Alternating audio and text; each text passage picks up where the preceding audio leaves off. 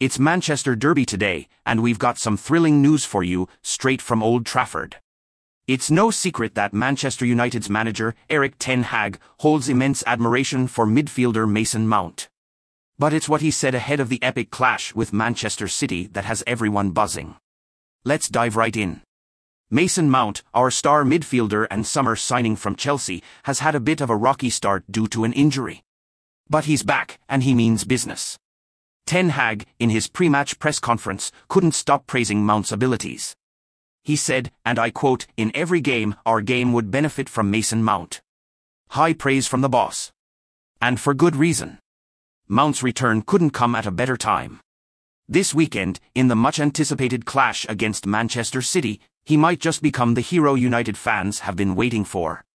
His sharpness and familiarity with the team have been growing with every appearance.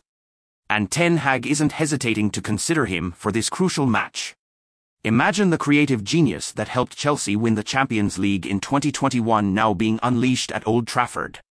Mount, wearing our iconic number 7, has the chance to shine against City just like he did in that historic final. His vision, his passing, they could be the game changers that secure our 4th consecutive win.